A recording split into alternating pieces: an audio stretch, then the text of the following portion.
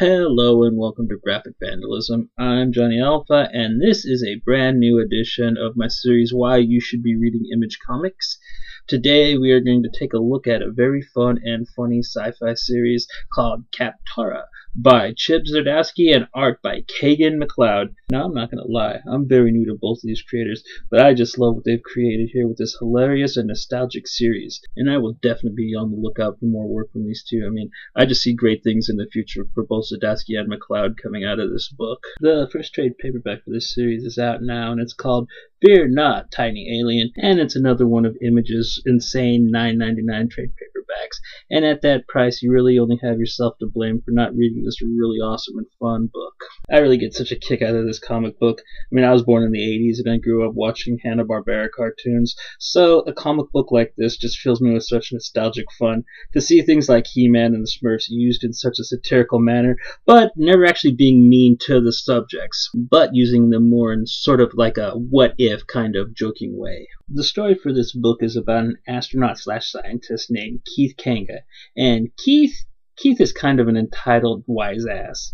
While on a deep space mission, Keith and his crew happen upon a space anomaly and go through it, mistakenly thinking it to be a shortcut. It, however, warps them to an unknown system and leaves them marooned on a savage world.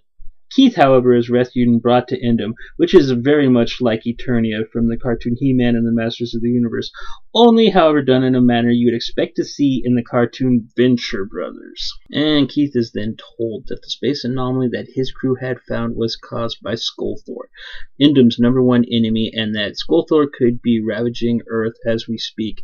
It is after this that a quest is launched to try to track down the rest of Keith's crew somewhere on Kaptara. But at first, Keith is not wanting to have any part of said quest.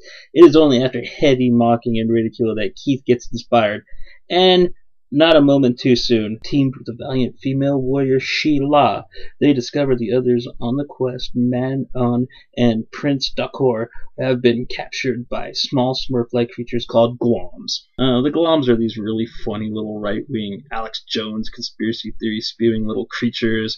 They were once part of Indum, but they left due to being censored by the so-called liberal media, and they actually just really come off as Donald Trump supporters. And in order to save his companions, Keith must take this side mission for the Gloms to deal with this goofy wizard named Melvin, who is their nemesis. And from here, the adventure really takes off, and we see a lot more of what the strange world called Kaptara has to offer, like bee people called the Hexamen, and so much more. Zdarsky's writing is phenomenal.